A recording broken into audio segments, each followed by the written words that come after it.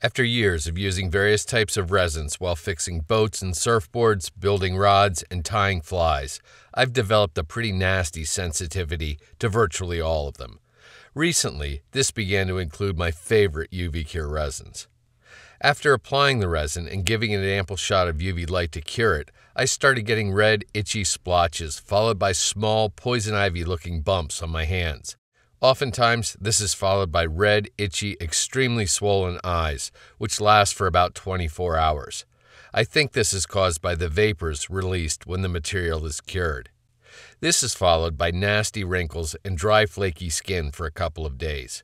I'm not an especially good-looking guy to begin with, and this certainly isn't helping. The first step to alleviating the problem was obvious: protective gloves. This particular type is latex-free, very durable, and doesn't inhibit dexterity all that much. The other thing that really helps is one of these spray bottles with a built-in electric fan. They're battery-powered and don't take up a whole lot of room on your tying bench. After putting on the protective gloves, I'll turn on the little fan in the spray bottle, apply the resin where needed, spread it out with the bodkin, then give it a shot with the UV torch.